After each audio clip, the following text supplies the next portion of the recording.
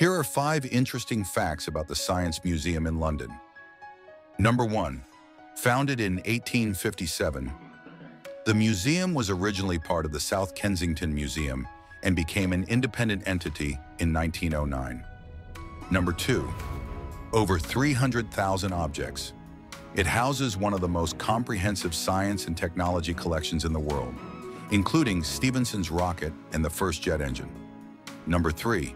Interactive galleries.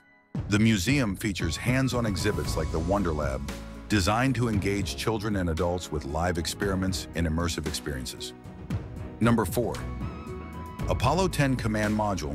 It displays the actual capsule from NASA's Apollo 10 mission, which orbited the moon in 1969 as a dress rehearsal for the Apollo 11 landing. And number 5. Free entry. General admission is free, making it one of the most accessible major museums in London, though some special exhibitions require tickets.